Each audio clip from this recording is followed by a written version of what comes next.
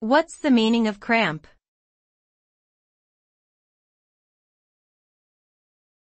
Cramp.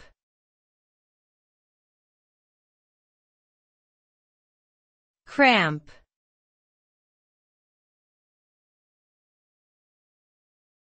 Cramp.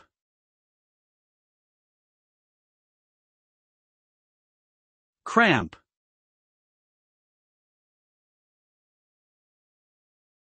The term cramp refers to a sudden, involuntary muscle contraction that causes pain and discomfort, usually in the legs, but it can occur in any muscle. The tightness and stiffness caused by the cramp can range from mild to severe and may last for a few seconds or several minutes.